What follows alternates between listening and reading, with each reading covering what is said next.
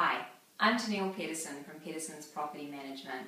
Chris and I have been investing in rental properties for the last 10 years, and with our experience in property management and finance, we thought we'd take the opportunity to share our latest knowledge with you.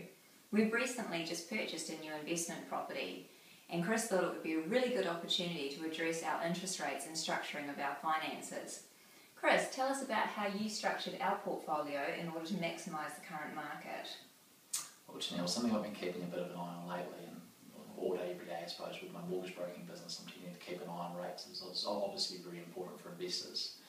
And I took the opportunity while we were selling a new property to restructure about another $1.5 million of debt that we've got on other property, because I've been keeping an eye on the underlying swap rates. Now, they are what actually affect the fixed rates, and these underlying swap rates were starting to rise quite aggressively, which over time translates into the fixed rates tending to move up. So I grabbed the opportunity to actually fix probably quite a bit of our debt for the longer term. Over the last 10 years, interest rates have averaged about 7.8%, and we managed to lock about 1.1 million at about 5.9%, which to some people might still seem high if you're looking at some other rates still down in the low fives. But my expectation is we'll be seeing rates quite a bit higher in 12-18 months' time, so we decided to almost take it like a bit of an insurance policy and take the opportunity to lock in and give ourselves quite a bit of certainty over the next few years.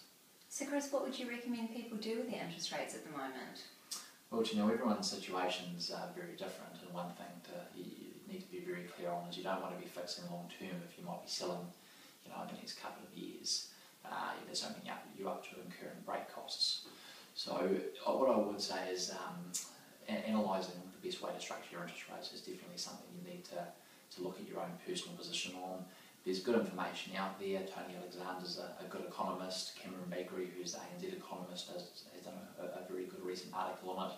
But it's something you can either do your own research and make your own decision, or otherwise you probably want to consult an expert who can maybe guide you through what options are best for you. Well, thanks for that, Chris, and thanks for tuning in, and stay tuned for our next video update. Thank you. Thank you.